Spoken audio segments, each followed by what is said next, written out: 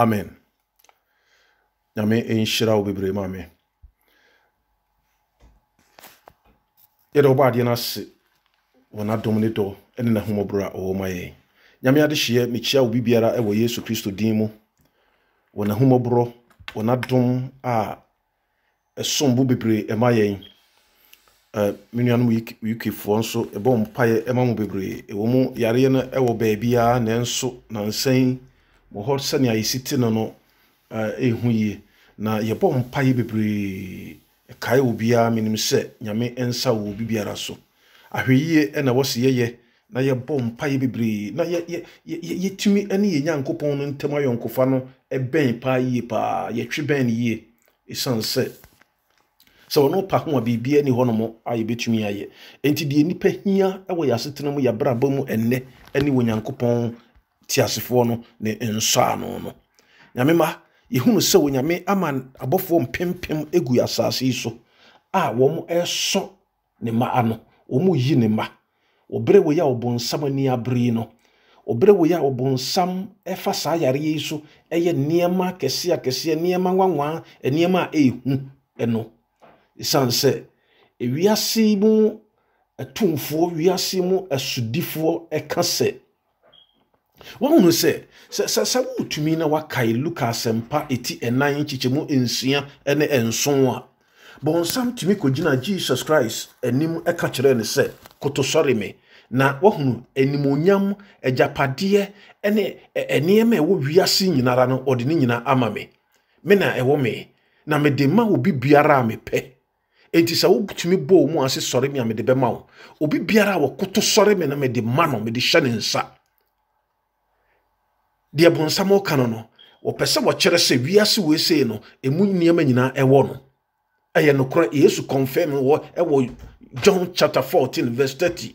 Yesu ka kire asuafo no se mene mo nkasa nche biem sanse wiase sudifo no wo ba na se wo ba wonya me ho bibiara ahai ma yeti ase se obi biara wode ne homa Kristo Yesu no kware mu no de wo bonsam atogu wiase de wo bonsam di ba nipa so wo hawo ne amane hodo nyinara yare enyinara no se ye de homa Kristo Yesu yie ye de ho bono no kware mu a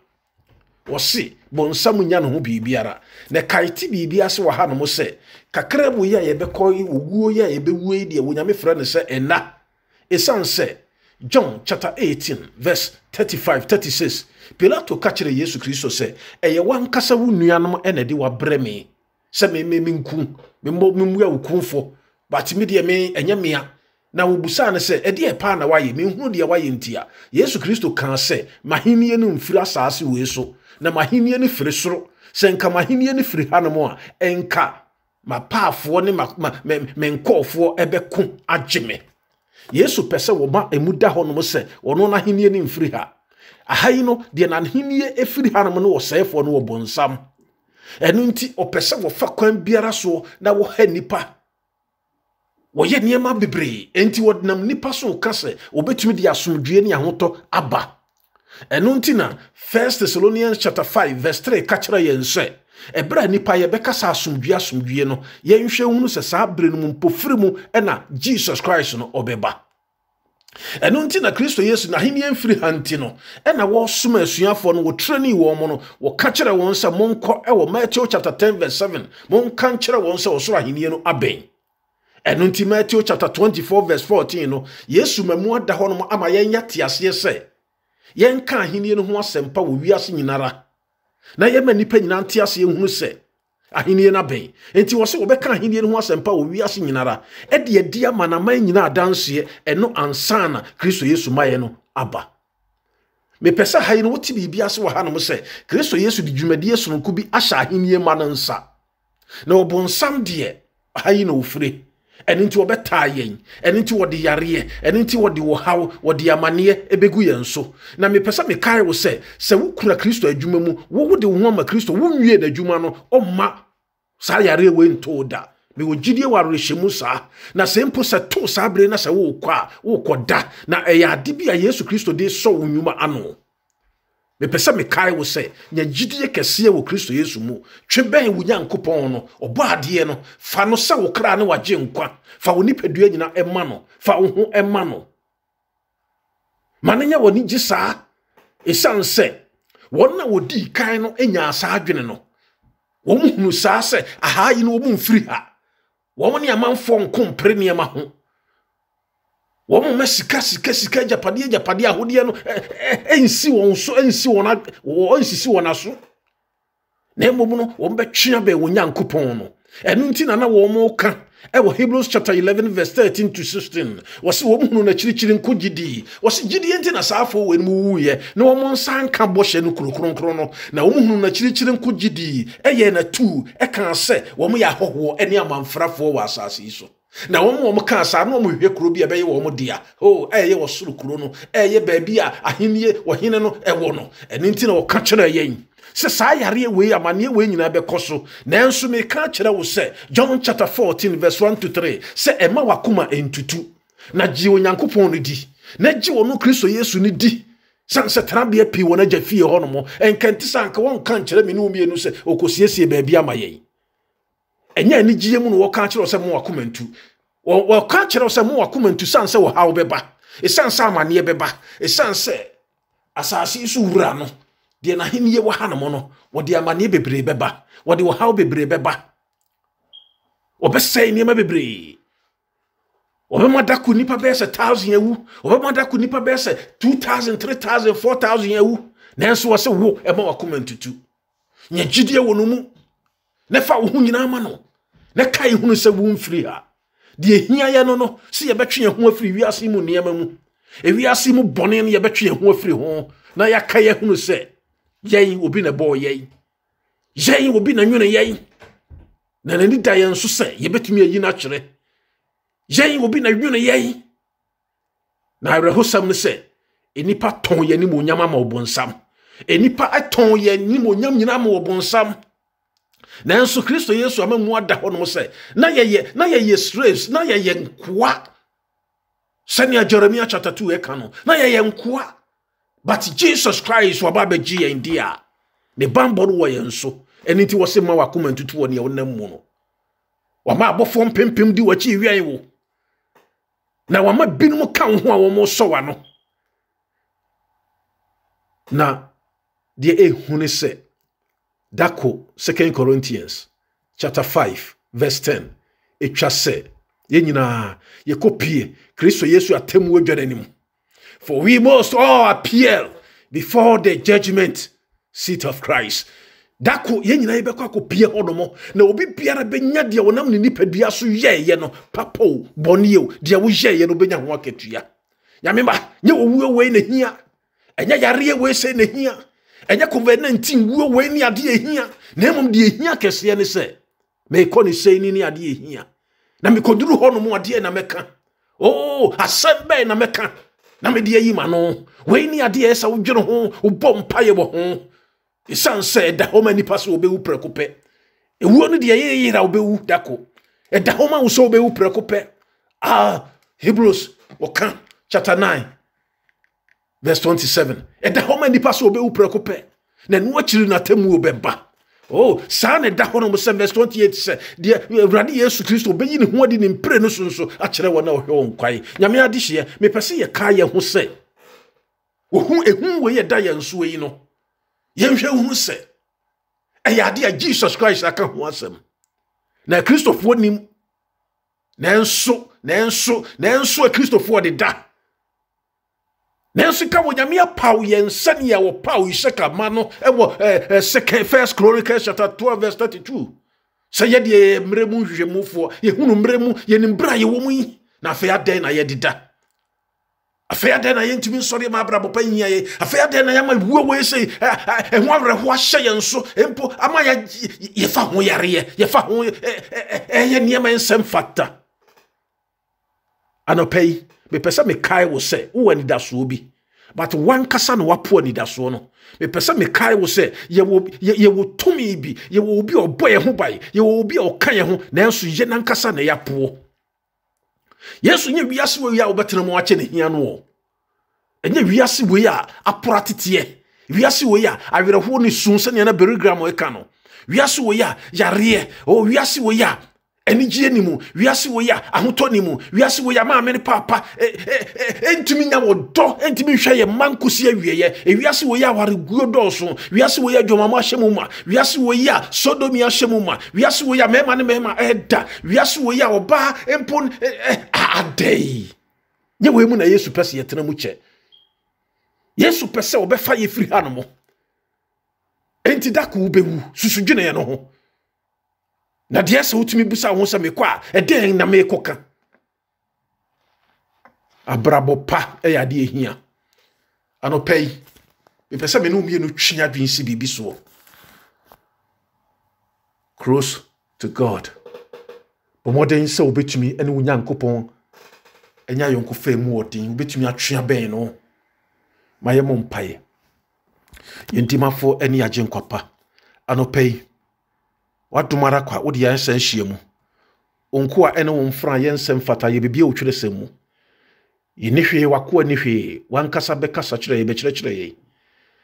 mesra wo omanyina hye wonsa o ehu atoye nso ehu eda ye nso sanse bonkum ne nifa ye nim ne yachi onyina etoto nanso ye da so tenkwam na ebeyi ebetumi ato ye dako na to ye ne aye kɔ ne seini boa ye ne ntimi fa ya brabo ensi ho no mo ye ntimi mu abrabo pa ntimi nya ne awopɛ tumi wura kan ye ho ne sisi ye hye ye den ye mu bebre yare sanwo nyina yare ne si hira ye nyinara ma ye ti wasema se wadum ti amen nyame ade hye e wo se butimi ni Nyankopon tam eye kyese butimi ben nyame yie pa na ayase bisa wo se me bisa me ho se entimi ben nyame yie pa wo hu se wo nyame na tete fom do tie na onwene wo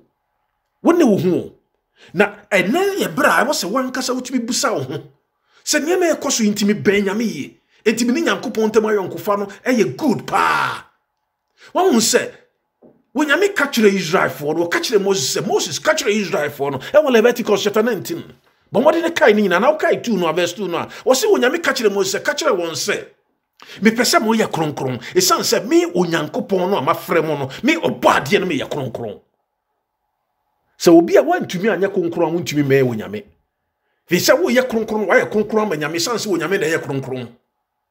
Onyame no abeboa wo no aye wo kronkron ene se wo twea ben no na wo de wadwen si kronkron ya brabo so kronkron ye subai so kronkron ye kasa so ene Kristofo ye hu de ye ni wiase nyina enti na nsan ye sua bibi fa Christians and politics no ye hu no se Kristofo se ye pese ye kronkron a ye ntimi fa ye hu nwura politics mu amanyo sam ye ntimi fa ye hu nwura mu na anopei no me pese wankasa wotena se sa na wuyiyi wo mu hwe na wo hwehwe entimi ye kronkron pa ana wona na wo ye kronkron se na wo motie wona wo bo abrabo kronkron se na wo motie se wo betumi aye kronkron a gese wo ma wo ho kwai na wate asoe na wo hu se wantwo amen Kristo na wansua na twere sem bebre a wontumi nya kronkron ma ne yie enti na dur bra e wasa wo gi wadwini firi wiase mu niam so aprepridie no e wasa wo gi wadwini firi so Petro mamu da ho no e ma ye se obi biara Kristo Yesu afre no e wasa wo ye kronkron 1 Peter chapter 1 no won se verse 14 to 16 no wo ka kire yen se monye wase monye sa asodin ma ye debi e wase ye asomrefo pa ye bre wase ne ya somrema ani na moma ye nya sodenfo se de na ye tie akane no se de na ye tie no na ye hunu Kristo no brebia ne ye bono one na ye ntimi nkai Bible na ye hunu makwadwefo na ye pema na ye pemema na sikani bre wo ye mu na ye mfa bone nche akane no na ye ntokwapefo akane no na ye ya baifo akane no ne ye nsanomfo ye bonsa ye boronsa akane no ne ye nom jot ne ye nom wi akane no ne ye kontokwa akane no ne ye keke nipa ho nsam akane no ne ye treasure amanfo yire no amanfo kuro no mo akane no ne ye de nsase ye bokase ye ne ne ana akane no ne ye bu nipa akane no ne ye nibrefo akane no ne ye pesa menkubinyafo akane no na ye nim Bible akane no ne ani doma wo bibiara akane no na me bɔ me yire akane no na me di me kunu atem na ye ya soɔden ma na afei adai ene na emum ti se de wo frɛ mo ye kronkron no akane no de ne ye tie no ene mom ye nya aso mmerema ye nya aso mmerema ye ntie na sem no na ye hu se de wo frɛ ye ne ye kronkron enti e wo se ye nso no ye bɔ abrabɔ pa ye ye kronkron se betuma ya kronkronfo a kye se ya sesa ya twe ye ho afiri eniema dada no kye se ya twe ye ho afiri suban dada no ho monya kronkron afiri se me ye kronkron enti se ye betuma ya kronkron wa na ya ti ase senia Romans chapter 12 no eka no verse 1 go hin no wo se enti anuana mo mi gina Nyankopɔn mo bro hu so mi tumufo se mo mfa mo nipadua nsi ho sa afode a eti ase na suani na eye kronkron na eni munya me so mpa adwene wo mu no enya wadwen se ye bo afinhia afode a wakɔ yi sika tem wo de ato onti wo ne onyame wo de nipadua si wo sa afode ati nya no na wɔka ho asɛm sika ne de wotua da bia wo betua nso eno enya afode a Yesu ka ho asem no enti mfa no nhihye wo ho emema mo nsa so emema wo beturu so ensusu se wo nko wo de wawie wabɔ afode amanyame da bi wakosi aso da amanyame enti wawie da bi empo wa sponsor anyame sem ka enti wawie da bi fa wo nipadua si wo Kristo Yesu hia wo nipadua na nkasa eno na last week na Yesu ya yehunu se Kristo hia ye nipadua na nkasa se ye de bɛbɔ afode ama no wo de wo nipadua bɔ afode pa amanyame enye se wo nsema wo kan wo nyese wo preach o preach ni de wo be preach but wa brabo no nso enu nti na da bia ye kan se eduru ba bia manyame mantia se ehunu se preaching nya no ni nyamesom da bi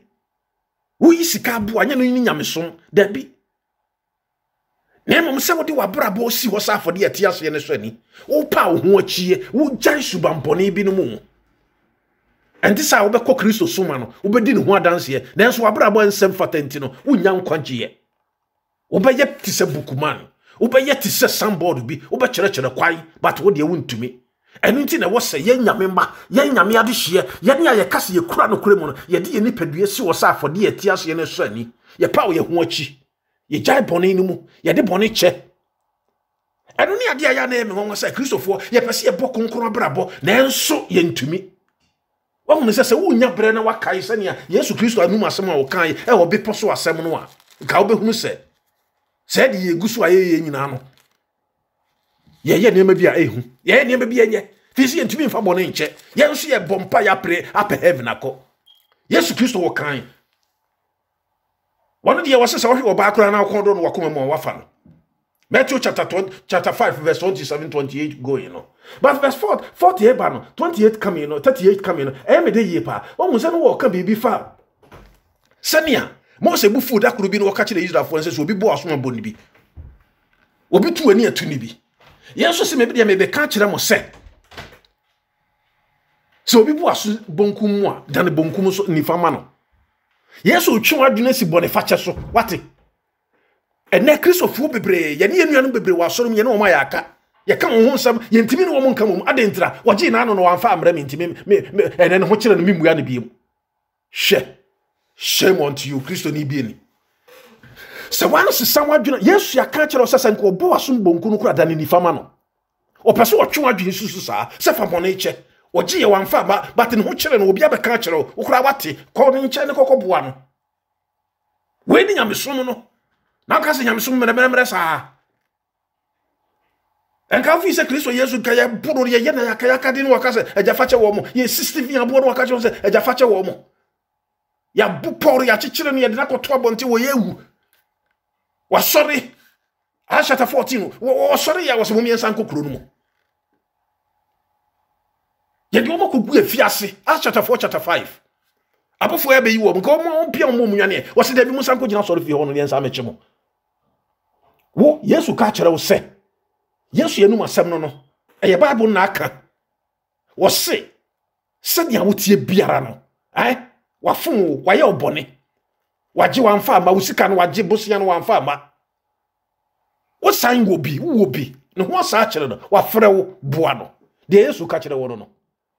we ni ade be boa mo atumi ay kronkron we ni Kristo ni abrabɔ no sɛ wo pɛ wo twibe nyame wo ne ye close dia bɛte ase ahunu sɛ agapade na wo boa no agu hɔ no maka sɛ menua wo de meka menua wo wɔgye wa mfa ba menua wo se wo ye wa anye sei ɛne mpokura wa mekyia me mpokura wa anye sei ntimi mmua no biem na agapade no bɛwu agya hɔ no wo bɛkɔ agya hɔ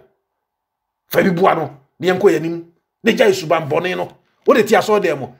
ɛna wo afa nwumu ne yɛ denti wo na aso de no wapagya wo hu sɛ ugu aso no kra usubanye de wo mu bia nye na de ya na rehu na obi ebisamia enu nti ya na ma rehu se wo se wo hu se duru ba bia ye bo afode ye yi sika kora de akoye yi no duru ba bia ahwefo kora no wo de wo se na katu yesa nti wonyi bi sa wote sa sesa wadwen wate wo ye hwefo a wo de na wonya no nso no fa bi bu afoforo na ja se de bia wo pesa mo kire se mo de mu ni hwe no fa bi ebo afoforo fa bi ya doye eno na eboa wa ma wo ne Onyankopɔn ntam so aye kama fa wo nua bɔ na eche no wate ene Kristofo asɔre mu ekoso bebre wo so pɛ sɛ ɔyɛ kronkron usoro wuyo wo hunu sɛ saa nneɛma wo ese nyina ya ade a ɛyɛ huma yɛ abrabɔ huma yɛ nkwagye ha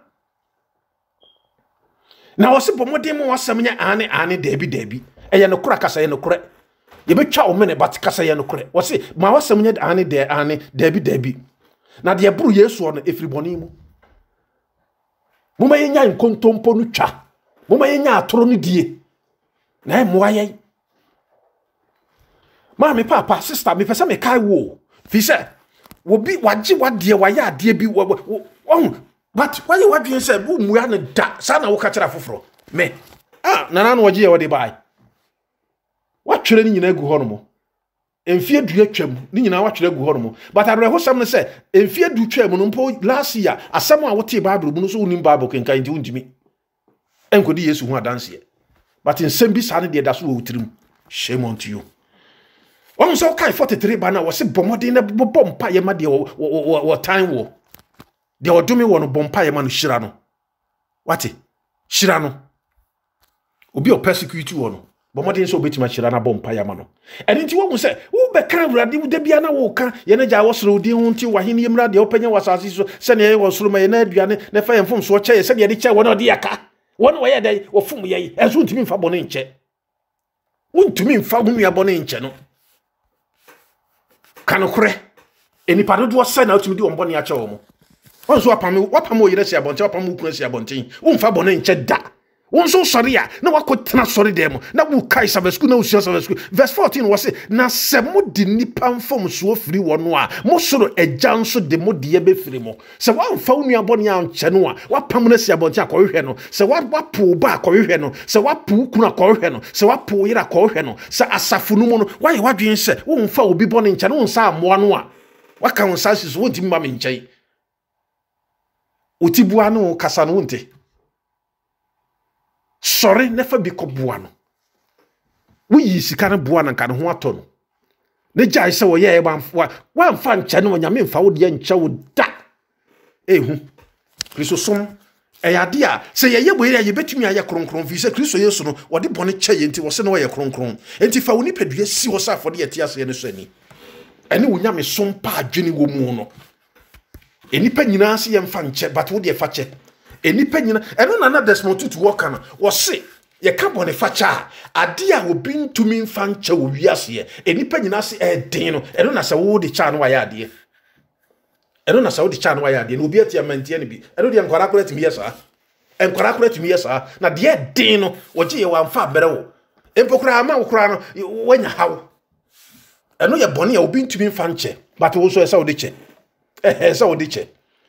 wo pe heaven akọ nyesa bibia wo ahini a wo fremo no ahini edi bone che wo ahini e bompa e ma na tamfo enti na wontumi mura politics mo no fi se wontumi mompa e ma wo tamfo wontumi fa wo tamfo bone nche no wontumi fa party B bone nche zanza wo party A enti se mo hie mu asa ne na wo ka wo Matthew chapter 18 verse 20 wo se ba bia ba nu na ba san hia wo di mu na me wo ho enti party A party B no mo party A no mo ko meeting a wo hia wontumi mompa e ma ai because mo hia ho no ansem mo kan enkobo bia mu die no enye party e betimi abompa ye se me bompa ye se party bi obenya bia wonya ka ye ma ke be pam Sa ne ne koso asori mu. Enti sa wo politics wo utirim e wo adwene mu e wo asori mu asachira wadwen wate. Yesu ba de odi ahye wo nsa nya ne no. Enti bomodin so betumi asachira wadwen. Na wodi wo nipadua si ho no sa afode a etiase na esani na eye kronkron wo se no ne ye nyame sompa a adwene wo mu no ane. Ena Kristofo ye bodua bebre. But Yesu Kristo wati asem no mu a ewo Exodus chapter 20 eno mu wo se mamon kantam kra. Matthew chapter 5 verse 35 34 37 wo se mamon kantam what enso ene ye bodua Kristo ni pa ase won ko heavy on ase asore na wo kro no chese ne ntuma no edoso ena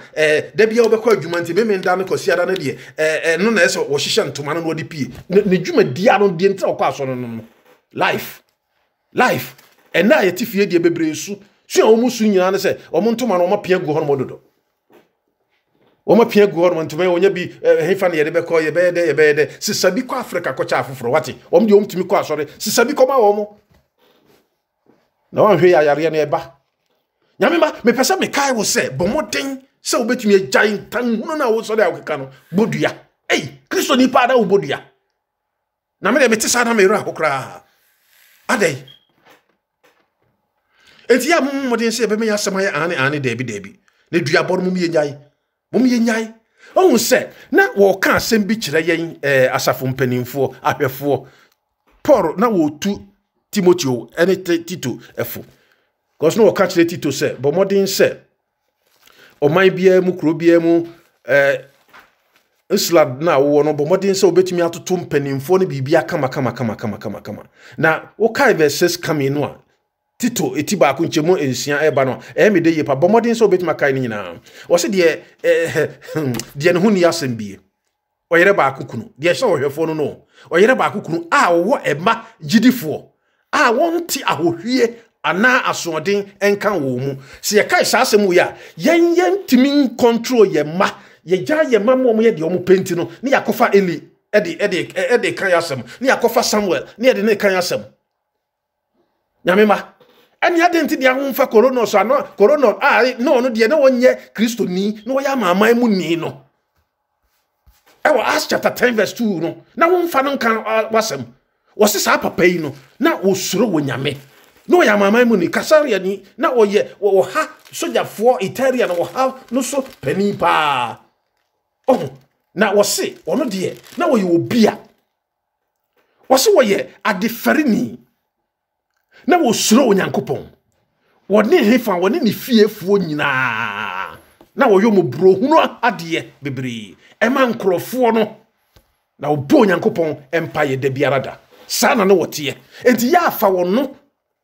Kristo Yesu brei so no fa wono ene ye wonfato ho na gya ise wo kofa do ha de no na wo de akekere wo wire wo ma asei no uhunu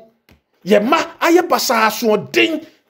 ye nya bre mompa ye ma wo mu ye nya bre no wo mu nsua de ye nya bre mpa wo nchaw se de wo mu ye emoa wo mu mbra fie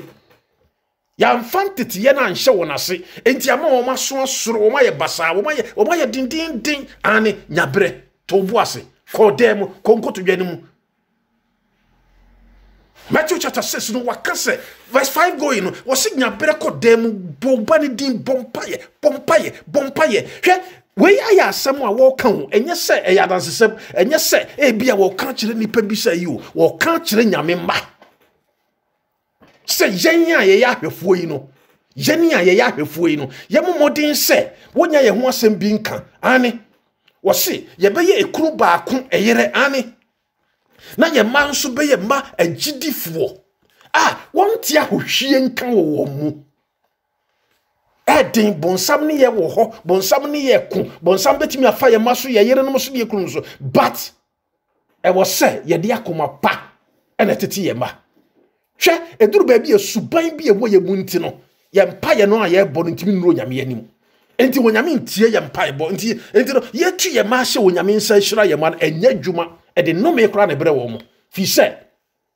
wo hunu sanka wo tumi anya bre na wakai 1 Corinthians chapter 2 verse 8 na wo sinka se mema bam ensa so ye bompa ye wo ma nyina anka kinye emamu na enso wo se adentira fi se ye nsa emogya keka ye nsa ho bɔne ne mfomsoɔ wɔ yɛ mu ani brɛ sikani brɛ aprepredie wɔ yɛ mu enti yɛ bɔ mpa yɛ nuru wɔ nyame anim ɛno nti hwɛ ɛnɛ asafo mpanimfoɔ ne asɔfoɔ yɛ ka ne da bia sɛ wɔn na wɔn ma so ɔden paa bɔ mmɔden sɛ wo ma no betumi ayɛ wɔn na wɔn aso nyɛ den bɔ mmɔden saa nyaadwene saa bɔ mpa yɛ saa ne gyae sɛ wode saa adwene na hyɛ wo tiri mu enti wontumi ɛmfɔ so nyɛ bi wode negative ayi na anya aba wo mu ɛbɛyɛ dɛ na wo mpa bɔ no atumi aduro nyame anim ne nyina mu no na yɛ wo binom a wɔn ma nso yɛ good paa enti wo bomodin se nka wo ma betuma ye wo mo ye good no me bom pa ye se enka ye ma betuma ye se corona fiefo yes fi se wono no ya mama mu ni nso no osuro nyame no so woni ne fiefo nyina suro wo nyame enkoa ne mfra ne ma omu nyina no omu suro wo nyame ene ye wo bebre wo wi asesa bomodin so beka ho bi enti se wo ma aso odin na wanhwe ya ebesi ye nyame som ye besi ye suro kokko ho kwai fi se aye dadwona ma wo se wo nyame sem ka se wo dwumadie bebre aye dadwona ma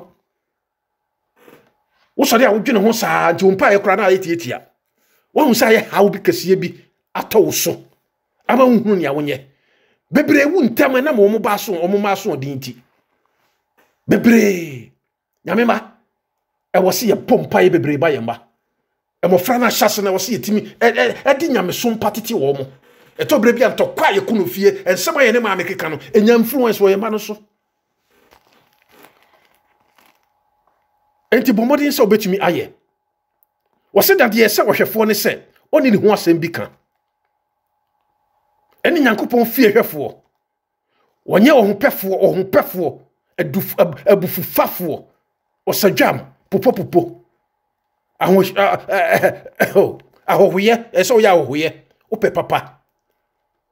adenti da ese basa eni kwan se wo ye dufuru pefo adufuru pe ohun pefo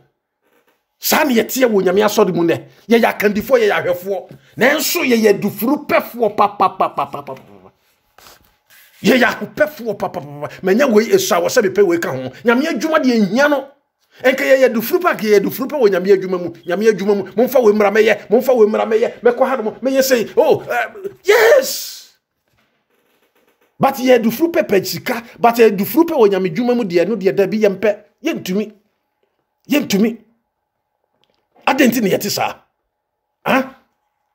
ya bu ya yere no mu ye kontokwa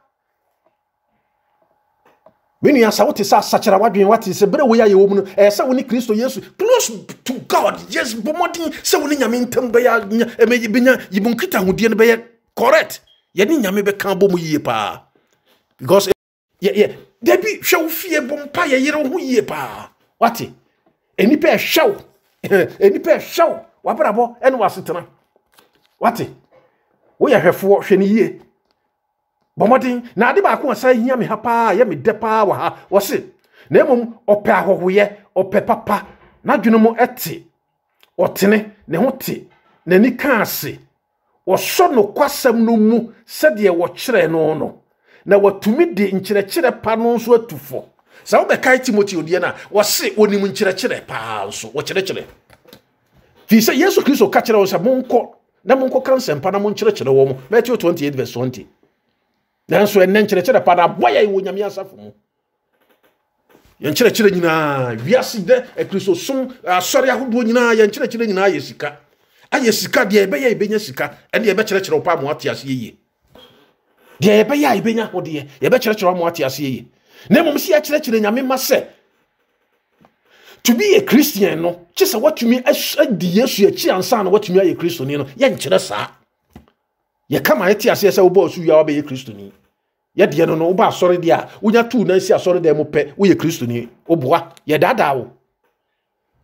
Yesu frɛ sunyafo no sɛ mo medi machi mo aye nipa yifo mo nkɔ me soma enti wo bedi na chi a wo kɔsoma no na nipa kɔto wo din sɛ Kristofo ne Yesu frɛ wo no san wo din sɛ mo din ne masesa mo ya Kristofo da bi ene nka na Judas ko de Kristo din ne kɔ ye me pesa be kai wo sɛ ansa na wo be ye Kristoni no chi sɛ wa di Kristo achi ansa wani obi achi a wontumi nya ne suane wani obi achi a wontumi enti wo ye di na chi ne sɛ wo tie no wo ye sitia ma no na wo ma betena wo mu John chapter 14:23 wo ma betena wo mu na wanya Kristo honhom. Romans chapter 8 verse 9 10 going on. Na ne honhom kokoro kyerɛkyerɛ wo kwai verse 14. Na verse 15 wa bɛyɛ ne ba. Na honhom ne honhom di adanse sɛ ye onyame ma verse 16. Ansa na yɛtumi afrɛ Kristofo. Enti yɛtete hɔ no yɛkɔ asɔre ne yakɔ to dwom sere ne yakeka nipa ho nsɛm ne awie dɔkono ne ade akɛse awia no ne yakɔtɛtena nua asa keka nsɛm ne yɛbɛtena fie. Yɛnya Kristofo. Yɛnya enye Kristofo. When you dear was your helpful, your leaders no, or more catcher, yang, I was your sorry, near can't asafumano. Yama on tears.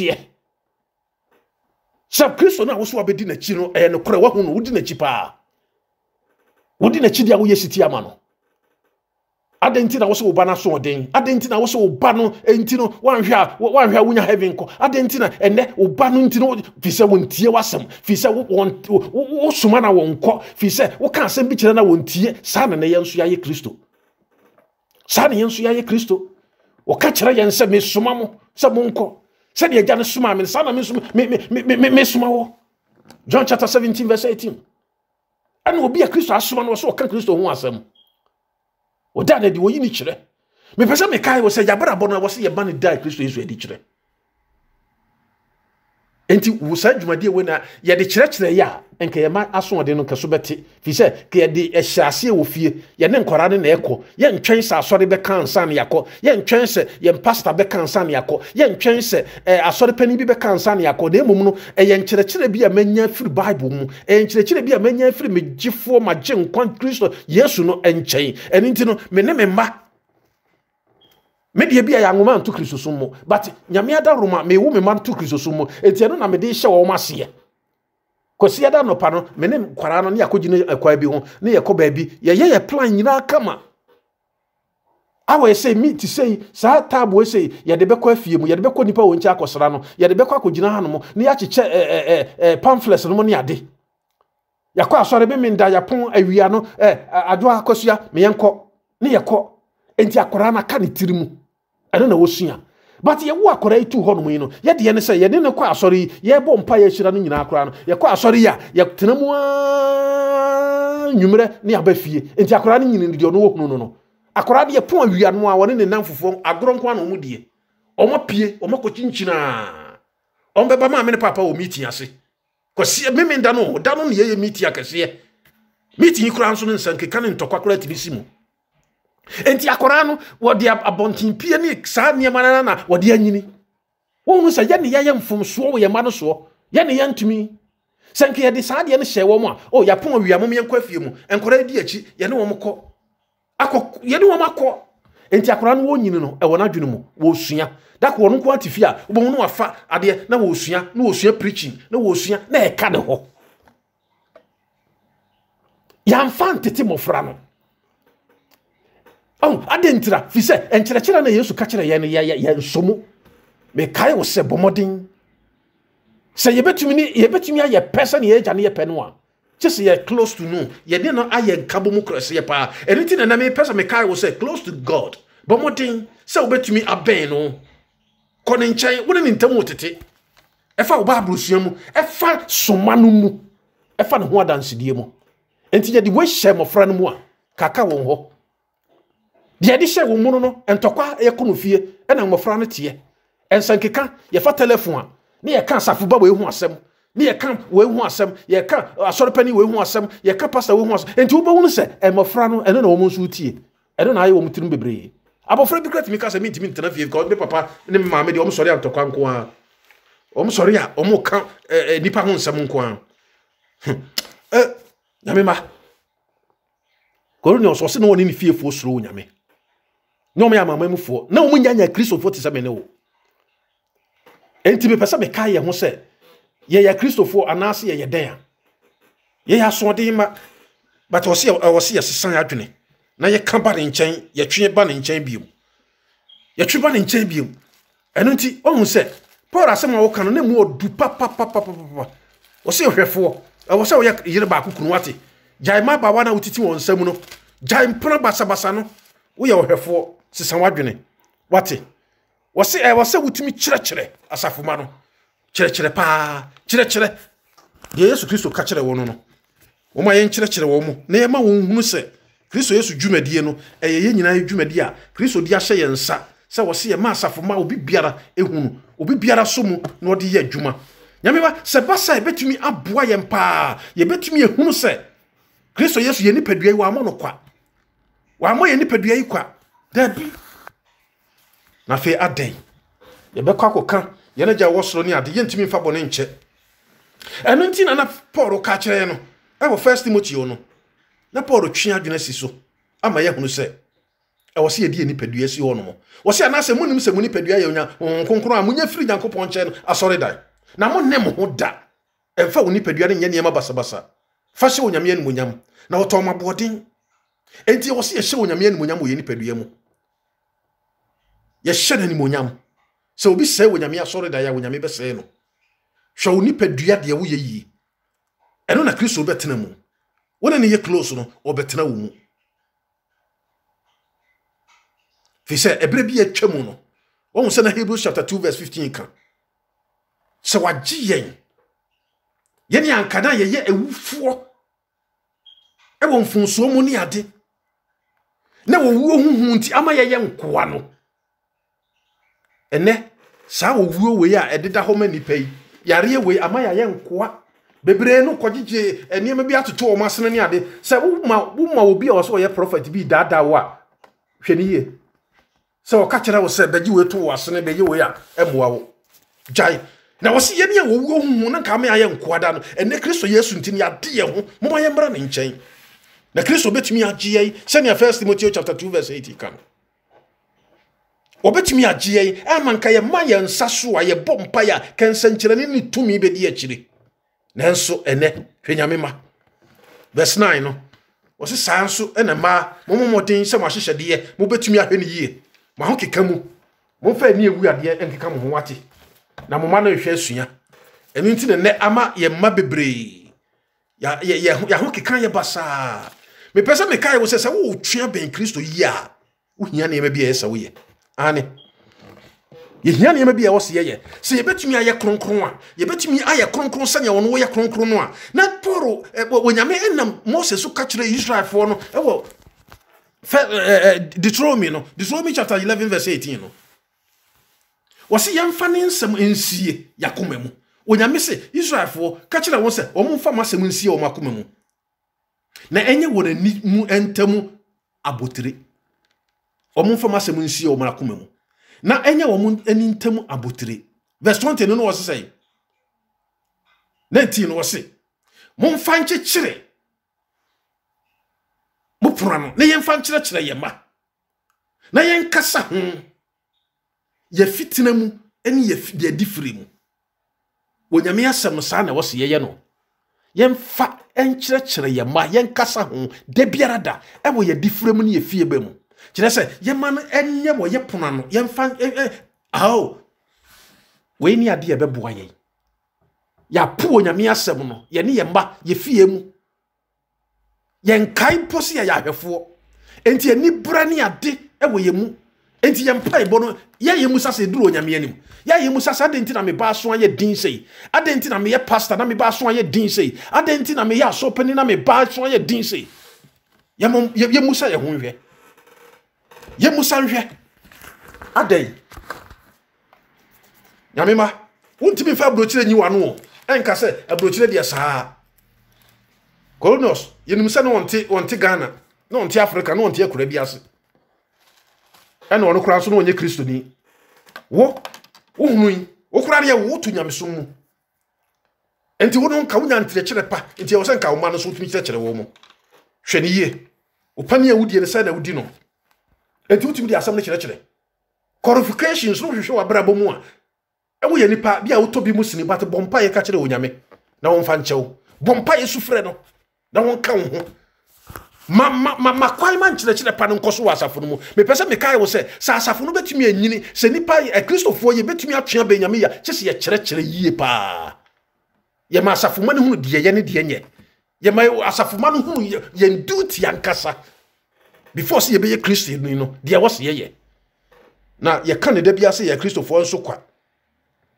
ye nyanya Kristofo nyame ade hye me pesa me kai ye ho se was see a my hokwai. Enti, on said, was it the Radi Perfree and chain any other 3 year? Send Mika chapter 1, verse 6 to 8, a catcher, you know.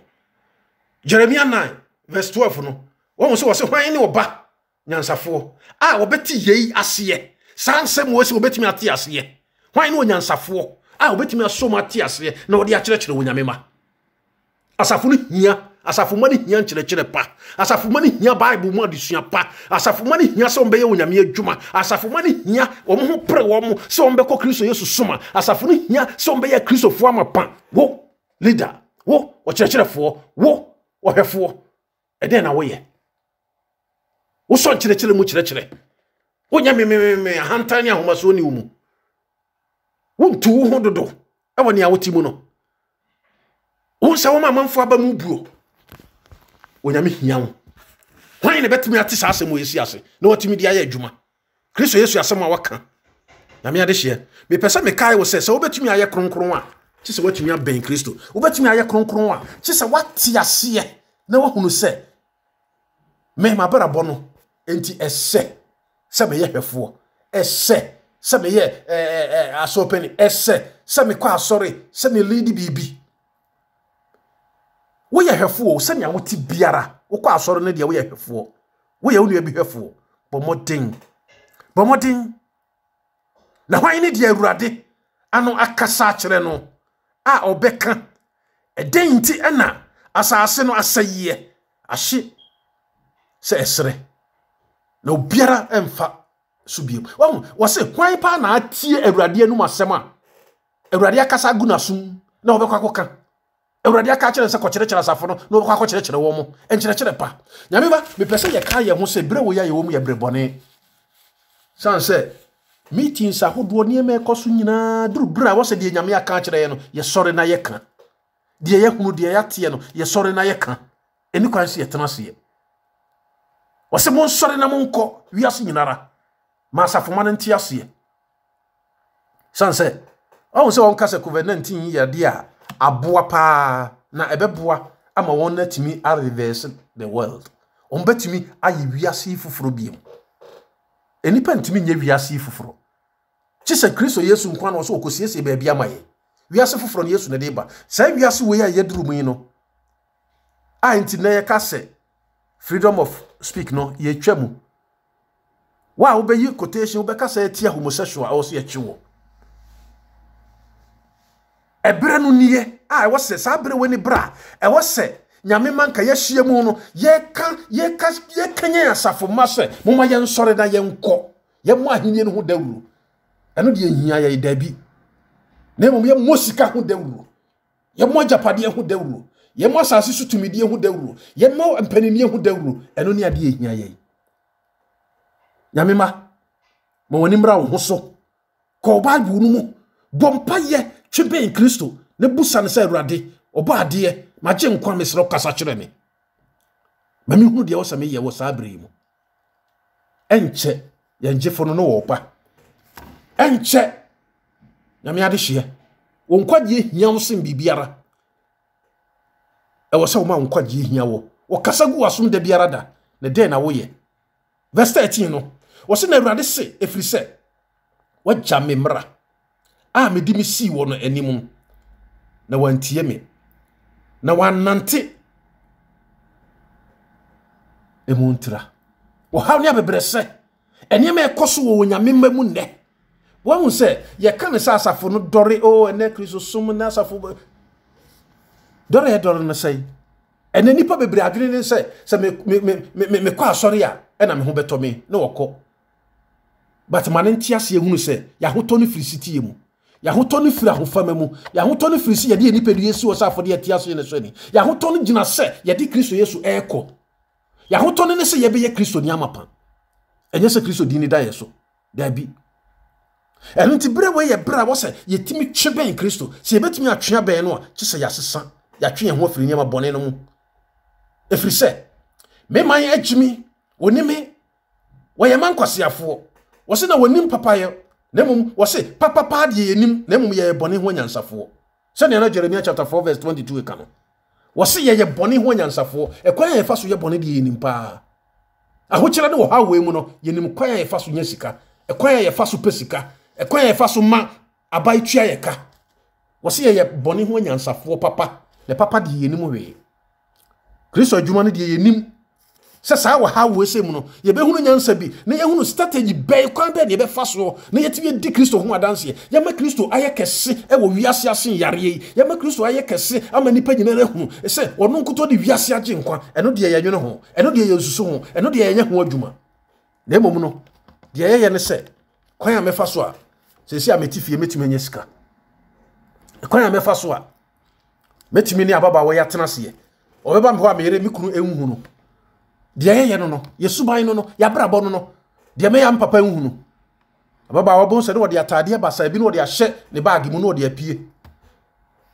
wo club no akɔhye sa atade no o sɔre na wabetena so de mo no so ne tokɔ anwum o muade enti no mo muade kasete ya panimu a ase ayi sachira wadwen wati minu aba sachira wadwen na enche na Kristo Yesu ba ohia me enti ya wose ye ba ye hokwai ye gya ye hum ema no ye de ye nipadua gina si wo sa afode ye tia so ne so ani na ye ba ne nkyɛn esanse ono de waye krado sani aye ti biara no obegye ye nyame ade hye ye hia Kristo pa ye hia no sin bibi biara ani edu ba bia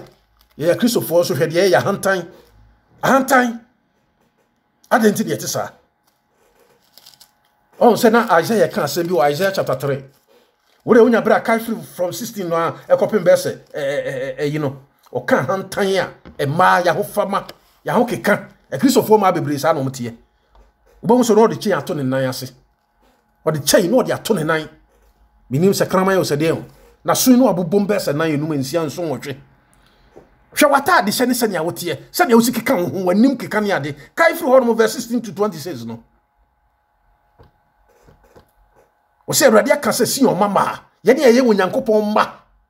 onyankopɔn man mu ne ye frɛ Sion ye ne tua kuro na ye bekoso eno tina na Hebrew fo kan se Sion kuro ye kuro bia abofo nhia mu wo ho no mo Sion bepo no so ho ho ne ye kɔ na afɛ adan ye keka ye ho sei afɛ adan ye sisi ye ho sei afɛ adan ye abrabɔ ye ma ne nso dani sei adan ya ho keka ye se ne ye ho bomodin se obeka ya kopim 16 obehuru se ne ya wo kan kire wo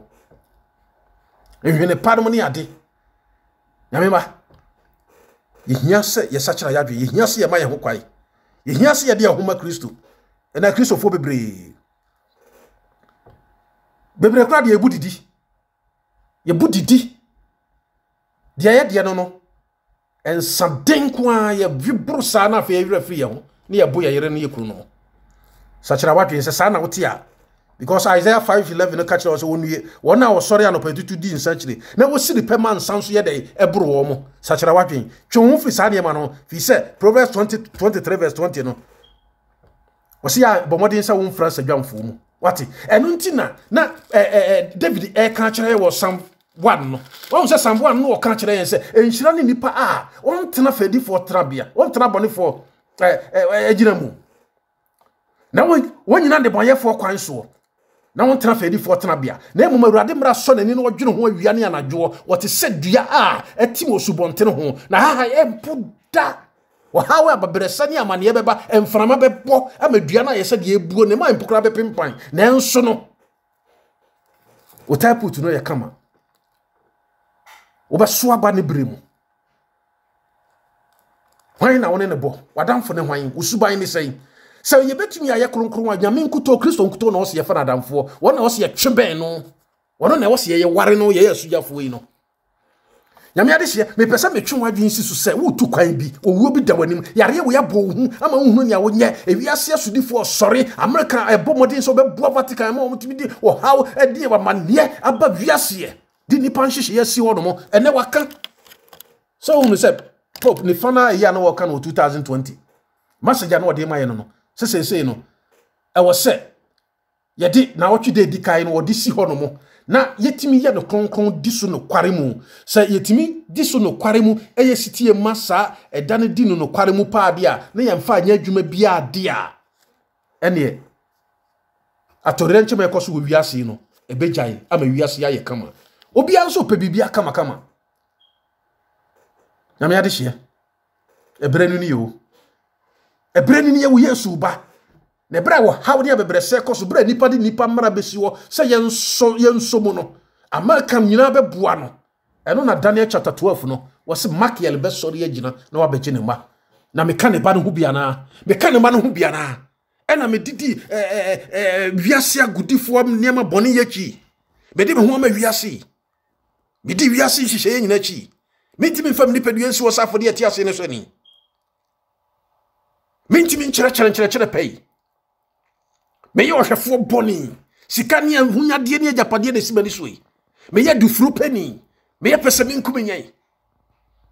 me hye me ntade ya basabasa yi wo ba warefo me ni aba sachira wadwen wate isan se 1 Corinthians no chapter 6 verse 12 no wo se me wo ne nyina ho kwai wo bibia ho kwai na enso Paul se enye ne nyina na emfa so eno nti na chapter 10 verse 23 no wo se ne nyina ho da ho na enso ma bibia nhye no so da enti na Paul be ka kire chapter 11 verse 1 se mo ntwe na mu nsua no se ne ho Kristo sua no eno na be boa me aye kronkron wo nyame ba e wo se otumi kan bi kire wo nkofo e wo se otumi ka kire bi kire wo nua he said Paul say ye nim se wona entene ni nyawo nyame ahene ye no ye leaders ye yakandifo ebre boni we say mu no in time like this ebre say mu no say na yete say na yabara bote say na yakasa ate say na Kristo somte nyame ade hye ye kasa de ye to dwom ye ne de ye bibia ye kama yabara bo so de ye suban ye de ye no enti hye Kristo ani monyam ye masika ni bre ahye mu ma adai nyame ade hye ebre we ye bre bone ebre we yade a ehuma yen enne nyame ma bebre enti na wose moja akeka yen nsa ho yinsan yigu aye mu ma yes Christopher bebre enu enti na Isaiah chapter 1 verse 15 no wose mo bompa ya mintie mo fi se emoja akeka mo nsa ho Isaiah 59 verse 3 so wose na moja akeka mo nsa ho nyinara enu enti na no woka no Isaiah 21 verse 3 wose yenya nchim ye kora ne yawo sa na ne yete obenu maduro sensi ya amanyinsa na to agu ani be ma na wakoto preservative no wahye na wonu se Israel mu no obi koye san wonyame ebo no wasi ni nua no awuo no ne yere no wone ne ngo fiso wone ne wo anya yinti no na wone ne yere no eda na eba no wayi na ahwie agu wose wonyame bo no enti ete sawo a wakɔhye preservative na no wo yere akwakoda sa na tie bi a doctor for be kan kire say but the same thing hweye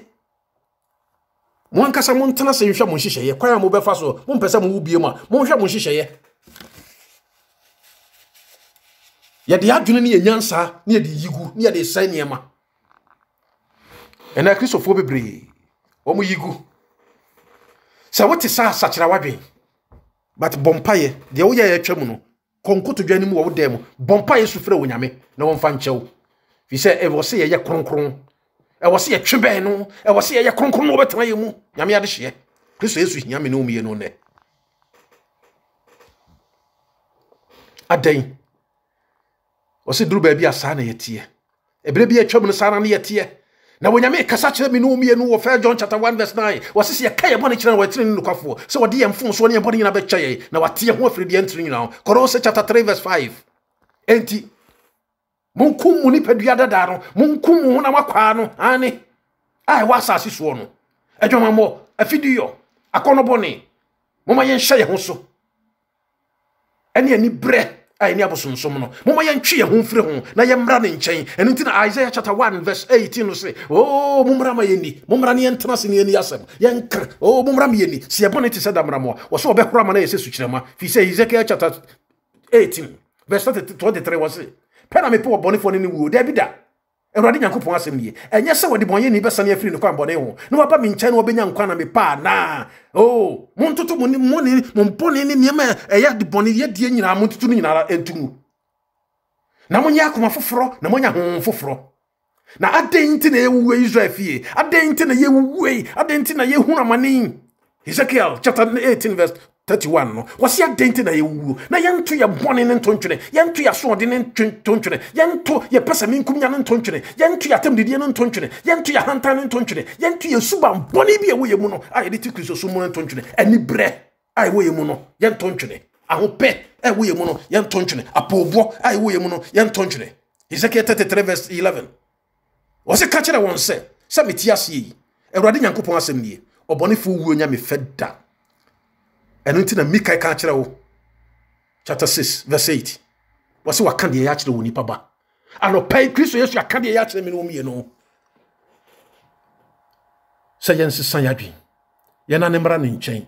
na ɔbɛgye. Nyame ba anɔpɛ me no mie no. Kristo Yesu kasa kyerɛ yɛn, ɔpɛ yɛn agye yɛn nkwa. Ɛsan sɛ bere wo yɛ wɔ mu yɛ bra ehu yie. Ebere wo yɛ bra Kristo sɔ ne ma no. Susu yi ahwantan ne ahomaso firi wo mu. Na bɔ modern bompa yɛsrɛ Awurade. Wafon wadi nipa bebre awu. Wabra bonti wa ma obi akum no ho. Obi sika bi a wodi ye nti wa ma na kokum no ho. Watwa obi atum ye de no kofie na wo huna mane. Obi de wakɔ adwuma wa ma ye yi na di ene wone ne yere ne ma huna mane. But wo kɔ asɔre ka kyerɛ wo Nyame no mfa nkyɛw. Anɔpɛ Pese ye kaye nyina ho se Kristo Yesu se wase yene na enya nkambo mu kese close to God. Bomodin so betwea ben Kristo. Na yene ne ntemu atete. Enam bone ne mfomso yi nti. But wase ye twe ben no. Anopei Kristo Yesu ntena nim kire me no mie no. Onka ye ho no hu se